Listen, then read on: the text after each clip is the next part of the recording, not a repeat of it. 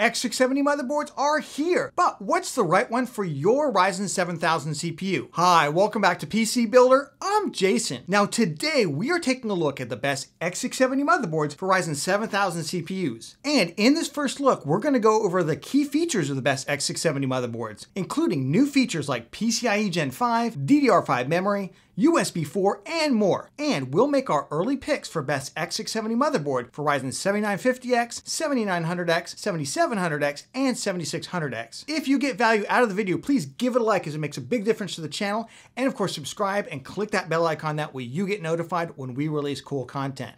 With that, let's jump into it. Today, representing X670 motherboards, we have the Gigabyte Aorus X670E Master, the MSI X670E Meg Ace, and the ASRock X670E Pro RS. Now, the very first thing most Ryzen veterans will notice is that while the previous generation AM4 socket was PGA, meaning it had pins on the CPU, the AM5 socket is LGA style with the pins on the motherboard itself. One of the huge selling points for Ryzen 1000 to Ryzen 5000 has been that long-lived socket, which allowed even the oldest AM4 motherboards to upgrade through an amazing 4 generations of CPUs. Now, currently AMD has committed to AM5 through 2025, but that commitment would only be good through 2 CPU generations, the current Ryzen 7000 and whatever they call the Zen 5 based CPUs due out in 2024, but not the Zen 6 based CPUs that are probably due out in 2026. Now, that's not to say AM5 motherboards would go away after 2 generations,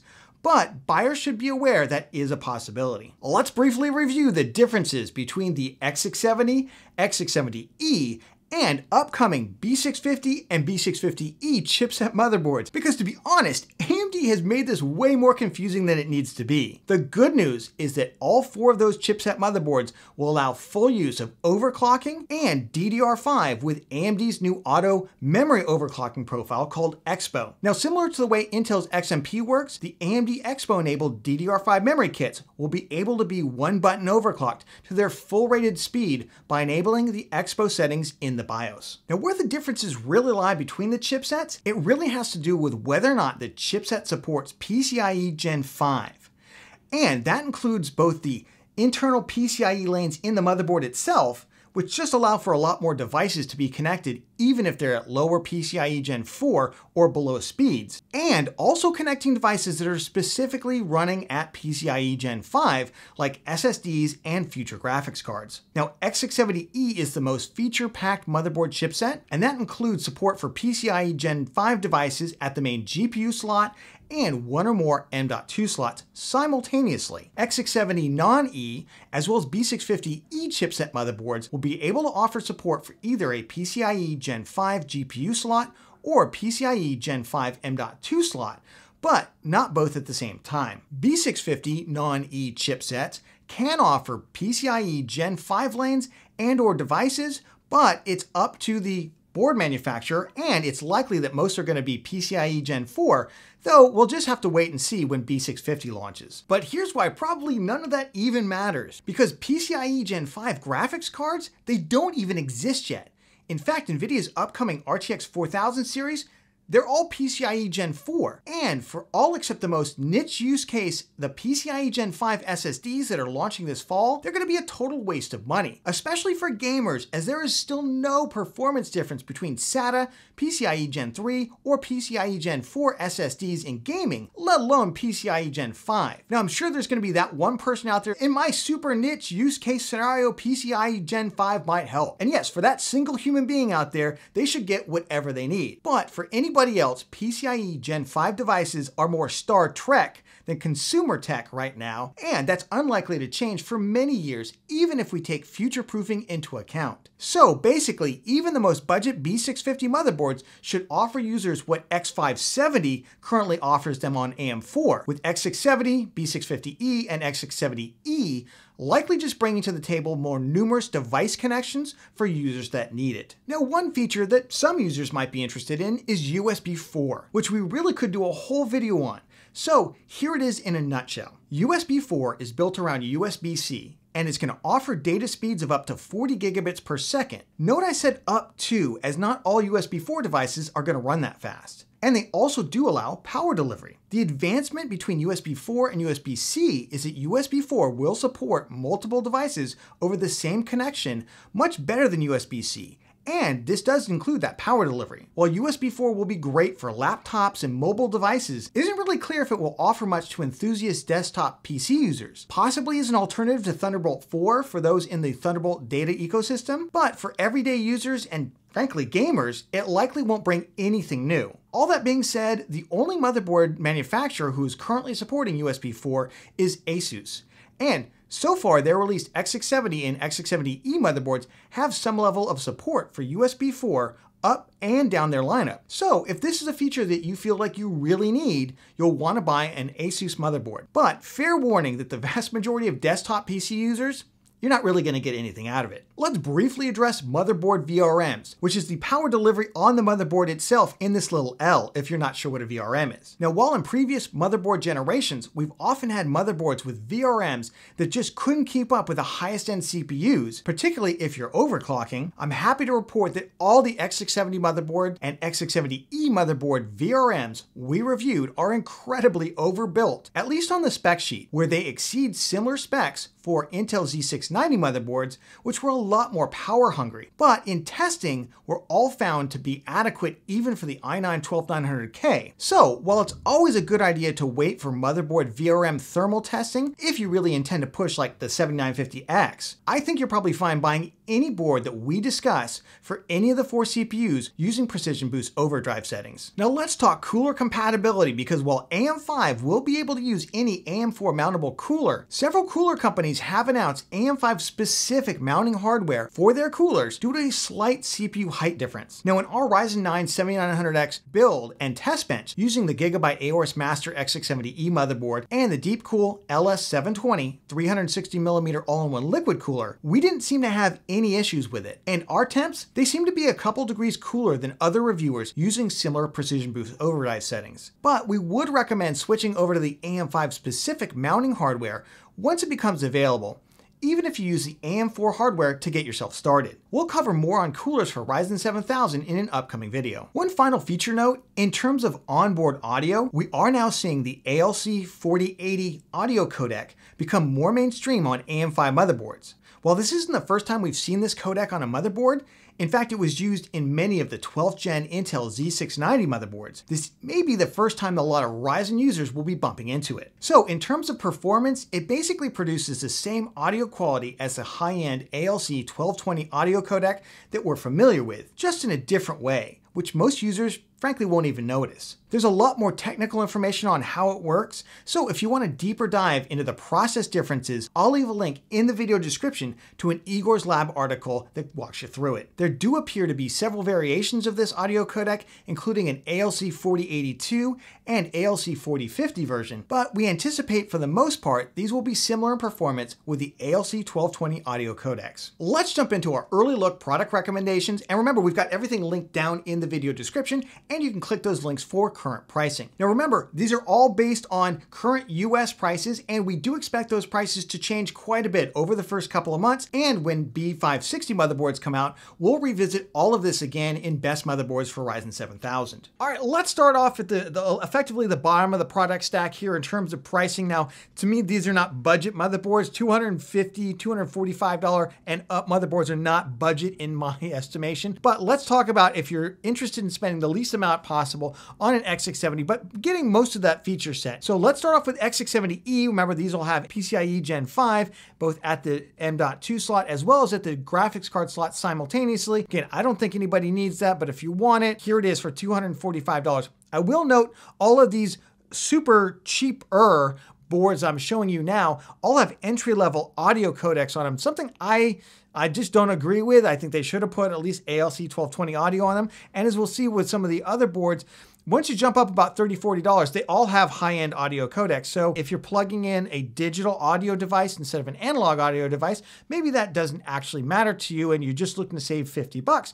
This would be a good option. Similarly, the board that ASRock sent over that you saw on the desk, the ASRock X670E Pro RS, I actually would probably lean towards this board. Has one additional M.2 slot. Honestly, it looks nicer, has Wi-Fi in it, and even if you don't need Wi-Fi, also has Bluetooth on it, so you might need Bluetooth. To me, that's for about $20 20 bucks more, this is definitely the direction I would go. Again, if you don't need like super nice audio, if you're going to use plug-in digital audio instead. There are some other kind of ones that I want to mention here, but they're not X670E, just FYI, these are X670 boards, and there's a Gigabyte board. It's Aorus Elite. It also has 4 M.2 slots. I'm just going to mention these because I do think Gigabyte does really well. Is they give you tons of USB connectivity. That's something you're going to see throughout all the X670 boards, though, is there is a ton of connectivity on these boards, unlike the B550 boards, even some of the X570 boards, more limited. One thing you'll note is that all of the boards in the X670 lineup have a front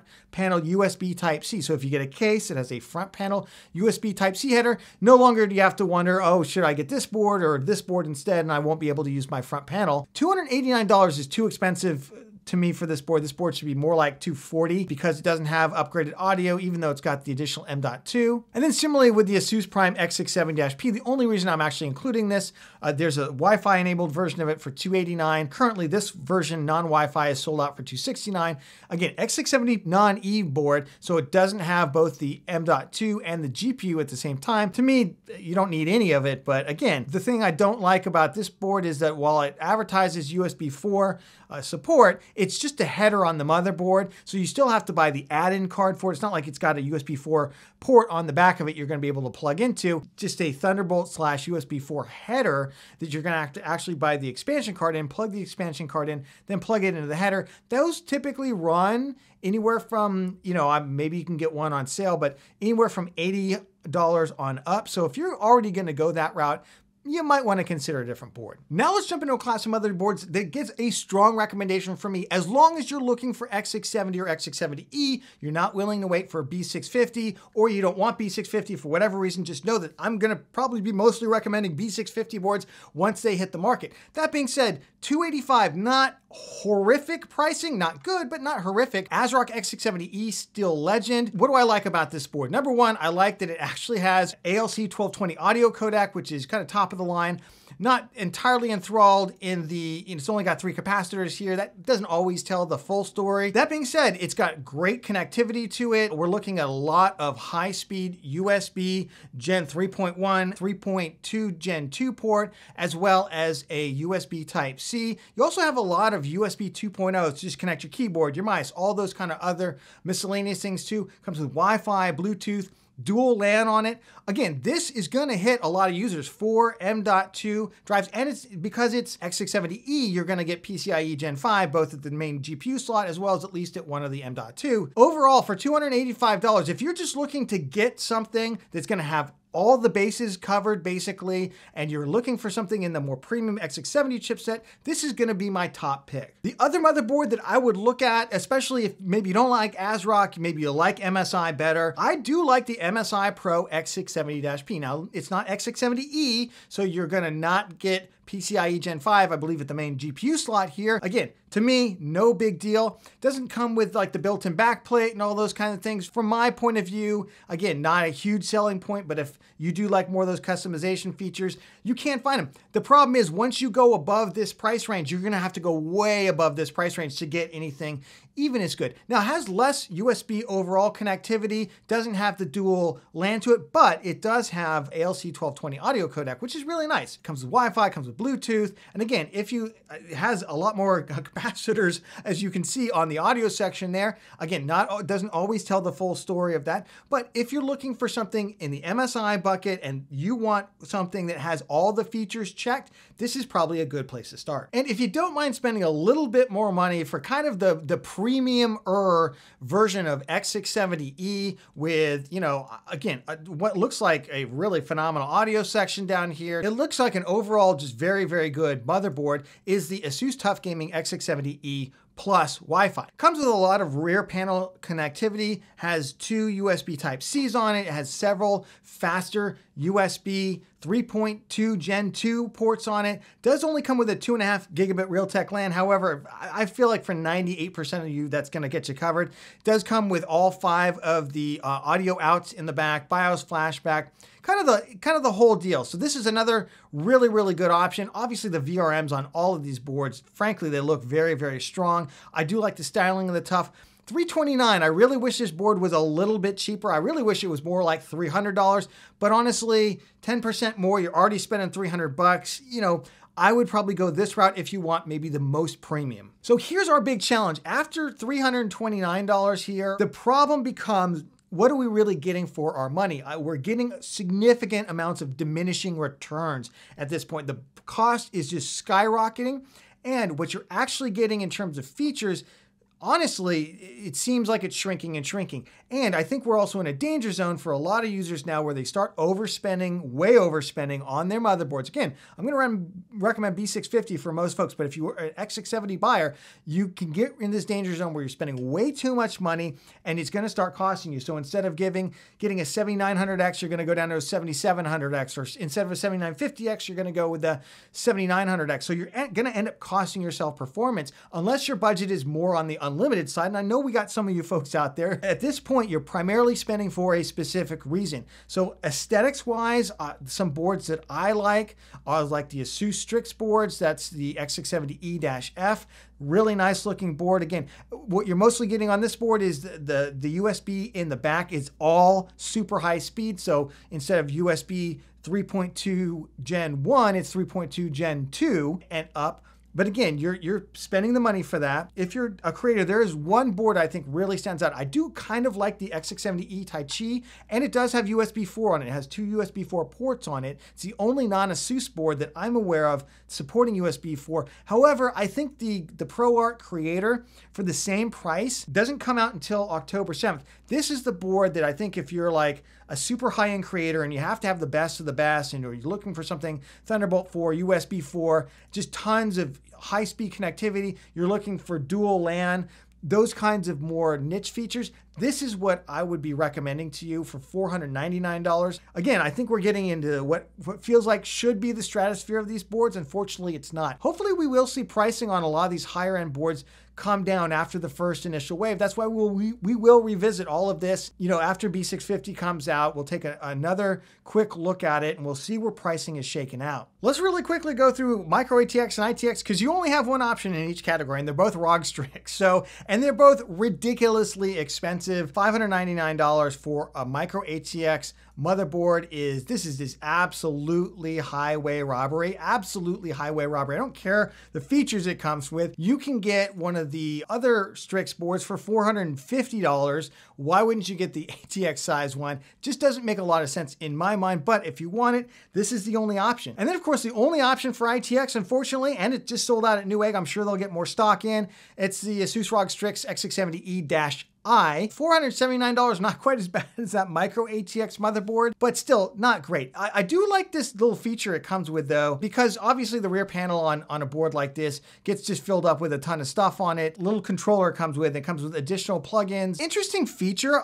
interesting idea. I hadn't quite seen something like that before, but honestly for $469, I would definitely wait for B650 unless for some reason you need the PCIe Gen 5. Let us know down in the comments what boards you're looking at and what are your needs out of a motherboard. And remember, if you got value out of the video, give it a like. It makes a huge difference to the channel, especially this guy right here. And of course, subscribe and click that bell icon. That way you get notified when we release cool content. If you're looking for our amazing Ryzen 7900X gaming build that we put together and benchmarked on day one, check out this video right here. We go through everything, including benchmarks against the i9-12900K and Ryzen 5950X. And we'll catch you on the next one.